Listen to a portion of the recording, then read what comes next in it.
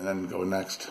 Oh, it is not for us to prophesy the day, but the day will come when men will be called to utter the word of God with such power as will change and renew the world. It will be a new language which will horrify men and yet overwhelm them by its power.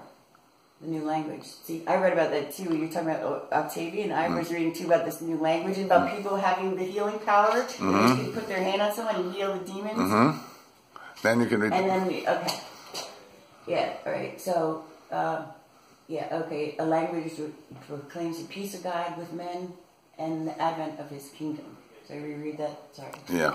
Okay. The day will come when men will be called to utter the word of God with such power as will change and renew the world, which is going to happen. It will be a new language which will horrify men and yet overwhelm them by its power. A language which proclaims the peace of God with men and the advent of his kingdom. Until then, the Christian cause will be a silent and hidden affair, but there will be those who pray and do right and wait for God's own time. Okay, now you can read the letter. Okay, November 17th. 2016. I am not the truth is me. Dear Octavian, I was feeling in a low energy state last night. I had actually prayed to the guys to send me support and inspiration, and your phone call gave it to me.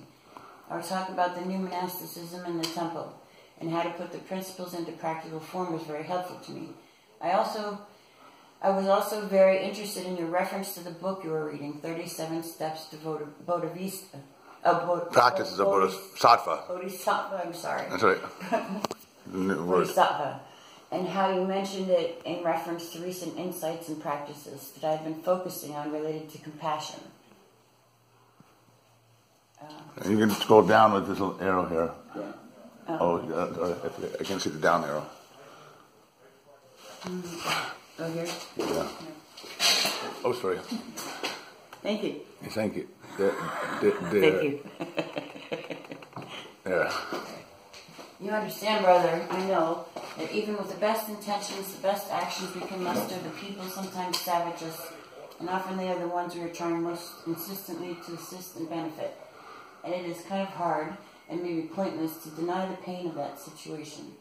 But understanding the purpose and value, right? Outside. Of bearing it transmutes it. Okay, the purpose and the value of bearing it transmutes it. I have often run away, and sometimes you probably should. You don't always have to drink the hemlock.